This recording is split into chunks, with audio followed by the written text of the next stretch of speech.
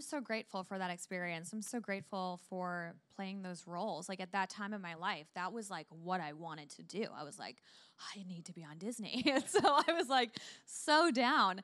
And yeah, I mean, like the stuff and the places we got to go and tour with High School Musical was so awesome. So I'm very grateful for that. And I know I wouldn't be where I am without that. So I'm not like, it definitely has been hard coming out of it. And like, I think that people think of me as that character, and so it's like hard with acting. I have to work extra hard to get the jobs that I get, but I still don't kind of resent it. I'm like, I love what I did back then, and I'm like very proud of it.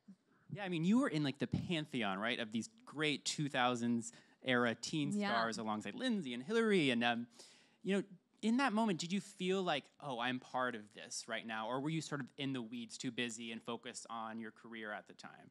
I don't know. I mean, I think that like when you're going through something like that, it's specifically that kind of moment, like with those movies, like we all just weren't even expecting that. So we kind of like, it was living in a bubble. Like we were just like, whoa, like there's a lot of people that love this movie. Like we had no idea. So I guess I just wasn't really thinking about like I was also so busy. I was like doing The Sweet Life and High School Musical and recording an album and also doing Phineas and Ferb at the same time, which is a lot. So